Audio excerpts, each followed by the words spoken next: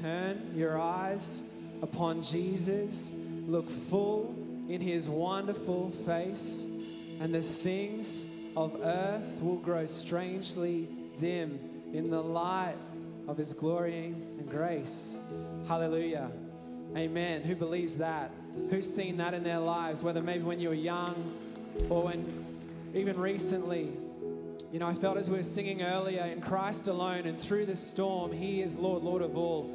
I felt like the Lord was saying that there were storms over people's lives, but as we fixed our eyes on Jesus, you know, as you know, I know because I live in Moggle, when the winds really pick up, those storms, they move on really quickly through where I live. And I just felt like even this morning that as we fixed our eyes on Jesus, those storms, maybe some of your storms have been going for years and years, but those storms this morning, there was a wind that was being stirred up as we looked at Jesus, and those storms were being blown, and there was going to be new life and abundance that was coming. And so I want to declare that, if that's okay, church, this morning. Yeah, I could always declare doom and gloom, but I think it's better to declare the good stuff, right?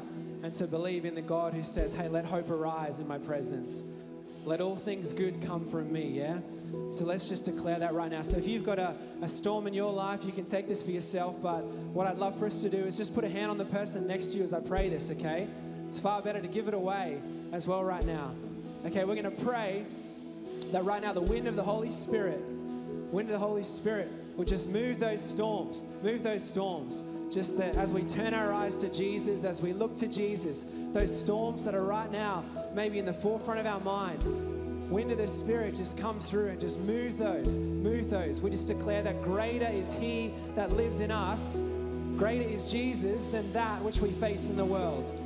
That we can take heart this morning, because he says, even though you might have storms and trouble, take heart, I have overcome this world. So we declare over every family represented here through the laying on of hands, God, we declare that Jesus Christ our Lord has overcome. Jesus Christ our Lord has overcome even the most terrifying of storms, even the most long duration of storms. Jesus Christ has overcome. Thank you, Lord God. Thank you, Jesus. Thank you, God.